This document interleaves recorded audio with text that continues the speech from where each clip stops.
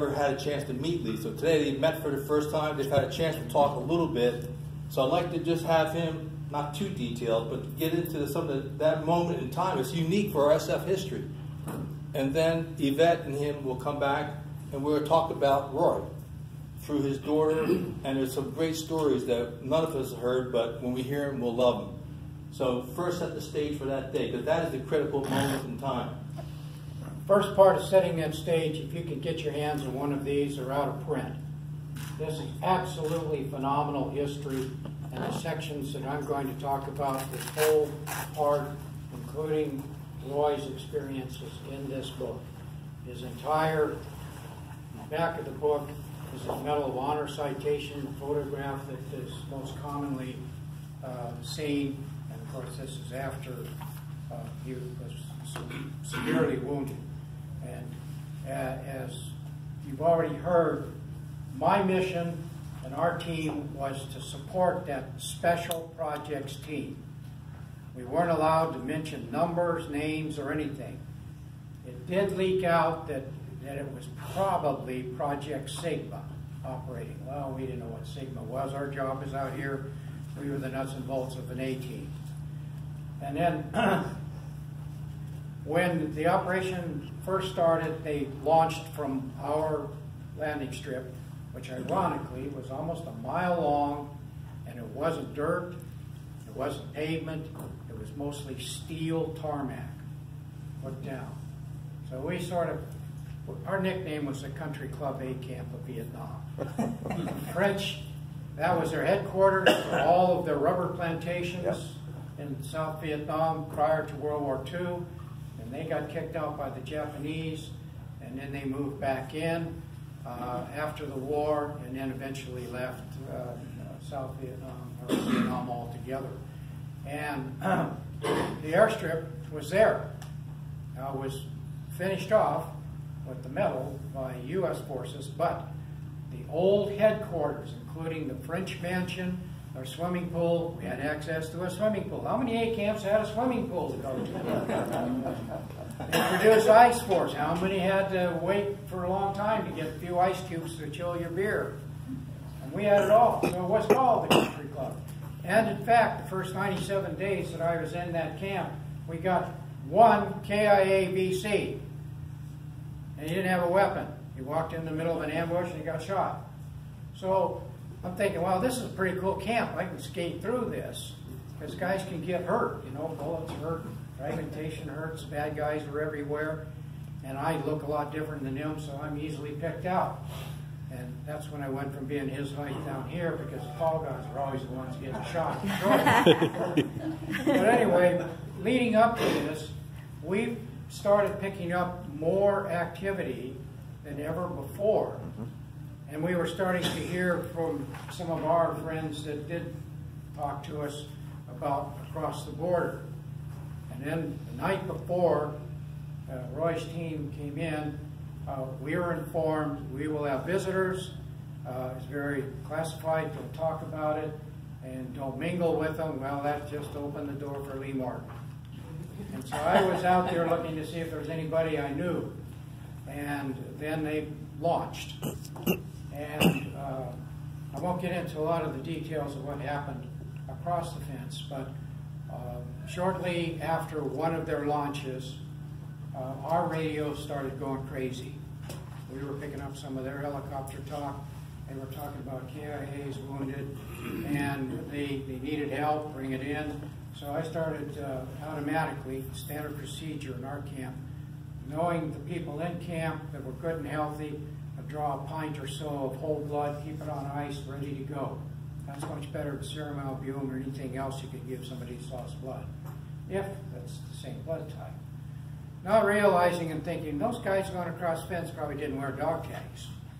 So it wouldn't really work. But I made the offer, and their medics knew it, and some of it was used for some of their other wounded. But then the worst part was that some of the rescue helicopters were coming back. They were shot up, really shot up. Have you ever seen a Huey fly without having its windshield left because it's been blown out? It's amazing. Trailing smoke, fuel, whatever, just skid landing, equivalent to a crash landing on the end of the airstrip right by our camp. And then bodies started being taken off. Some were already in body bags. And that sort of puzzled me. You know, they had the time to put the body bags, put these men in body bags, and so on. But they were still taking the ones I had brought out and using them for other people. The thing that really started this whole part was one of those team members that had gone out, went to one of the body bags, and he unzipped it because it had been zip closed. They're airtight when they're zipped shut. He unzipped it, and he started cursing and screaming and yelling and kicking the body. Boy, that's pretty disrespectful to one of my brothers. And then he reaches down, phenomenal strength, just sort of picked it up and dumped it into our drainage ditch right beside our airstrip. And cursing. Well, then a couple of his other buddies run over there, and they're unzipping bags, and they're dumping these guys out. They were NVA. They were not our guys. Body bags had been left, airdropped, whatever, however they got it, we don't know. I've never heard that story. But when they came to lock in, they were in bags that were zipped.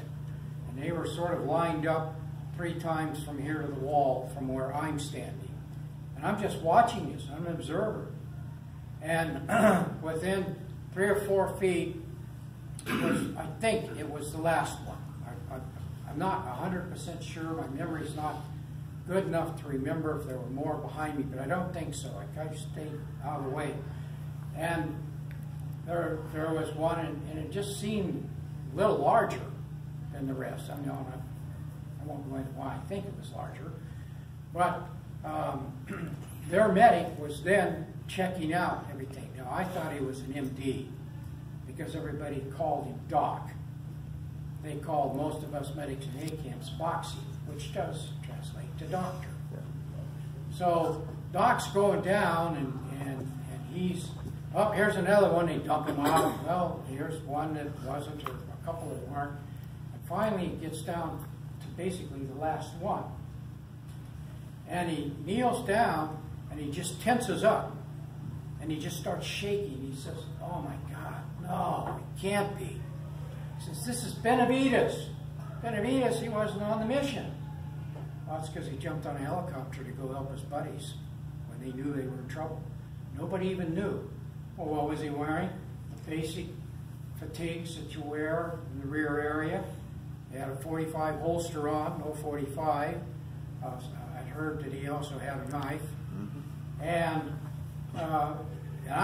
I moved up so that I'm approximately this far from the medic with the body bag here, and I'm looking, and he was crying. A couple other guys were starting to come over, and then he just tensed up, just, I mean, really tense, looking down, kneeling down, of course, and I was trying to look over his shoulder, and he said, he's alive. And looking, he unzipped the bag a little more, and I didn't want to see what was the rest of it because he was severely hurt. I'm sorry, Dad. I try not to be too brutal, but all I could see that he was looking, but between teeth, and I don't know if they were dentures that he had or artificial because some were broken, you could just barely see a little, almost like a worm, but not like that. It was flat-sided, wiggling. Now, dead men's tongues don't wiggle. I know that for a medical fact. They just don't do that. And so now we realize he is alive. Not much for vital signs. He had a stethoscope on, checking every one of them, and he was the only one authorized to actually close the bag. Once that bag's closed, your fate is sealed. And so the next thing I know, we're trying to get some IVs started. That was almost next to impossible. The key was just to get him out of there, get him to an American hospital. And it looked like a line of funeral people who carry caskets. They grabbed that body bag, and there was a helicopter right there, and he was rotating full bore, and you didn't want to get underneath it too much, it'd blow you off your feet. And So he was gone. I had no idea who your father was at that time, Yvette. No idea. And secondly, I said, they're wasting the trip.